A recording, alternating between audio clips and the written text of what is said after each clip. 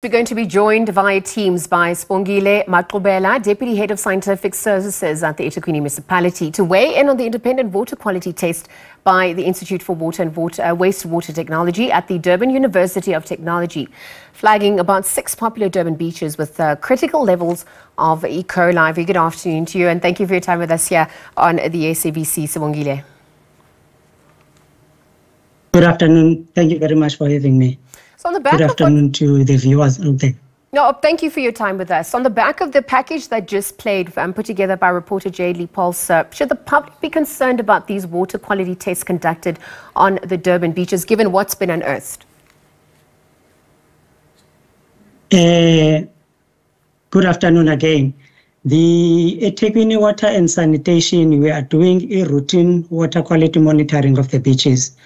The moment the water quality is compromised, we are informing the public, and also we are reflecting those water quality results on the website. I saw the report from the Durban Institute of Technology.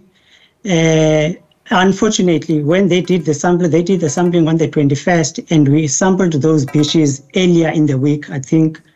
On the night, I can't recall the date. We did, I think, around about the 12th. So it's literally the analysis that was done earlier in the week and the analysis done later in the week. And unfortunately, it's so difficult to compare those results. The monitoring that we did, the results were within specifications. But Virginia Airport, Glen Ashley, all those beaches, yes, the water quality is compromised there, but these are non-swimming beaches. I wonder at this point whether you could speak to the challenges that the city is facing to ensure that the water quality standard is maintained in the flagged areas. Yes, I think the city is literally working very hard. We've got contractors. If you remember, we had a huge storm that really dilapidated our infrastructure. We are already having contractors on site working on the washaways that have taken place, which literally also impact now the rivers, which eventually end up on the beaches. The water quality, once the water quality is compromised, we are informing the public. We are assuring them that we are continuing with the routine monitoring. What we did also in the past festive season, we invited the university, and we also did some collaboration with Umgeni Water, and there was also Adapted River, which is taking their samples to Talbot. Our doors are open. We are arranging also to be doing a joint sampling exercise for these affected beaches that they flagged. But just to allay the fears of the public, Virginia Airport, Glen Ashley, those are non-swimming beaches. The swimming beaches that are open, the water quality monitoring that we did on a weekly basis reflected that the water was safe. We are also showing trends with water quality to say the water quality this week, this is what were the ratings.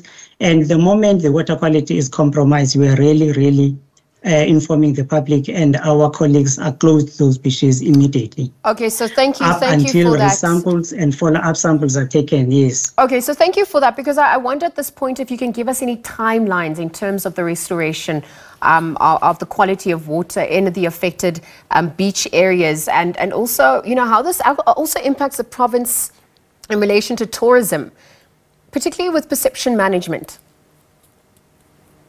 Oh, yes. So I think what we've also done, we are making sure the infrastructure, more especially the pump stations that are impacting the beaches, we are making sure there is enough redundancy there. Once you've got a pump, we need to have a standby pump. The moment this one phase that is in place, we started that process early this year, also even during the previous festive season. We are making sure there is enough redundancy. And also we identify now some of the beaches where we don't have a standby generators. We've been hit hard by vandalism. Some of the generators that we had on our site are being vandalized, by the city is taking measures to control that. We are trying to have additional security so that we make sure we protect our infrastructure.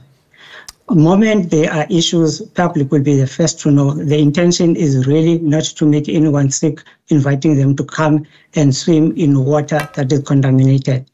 Public also need to be aware the laboratory that is doing internal monitoring for the city is ISO 17025 accredited. Thank you. All right, Sibongile, thank you for that update. We'll have to monitor developments from here into, but obviously just getting the latest there from the Deputy Head of Scientific Services at eThekwini Municipality, weighing in on the independent water quality test by the Institute for Water and Wastewater Technology at the Durban University of Technology, where they flagged about 6 beaches, popular beaches, in fact, in Durban, with critical levels of E. coli.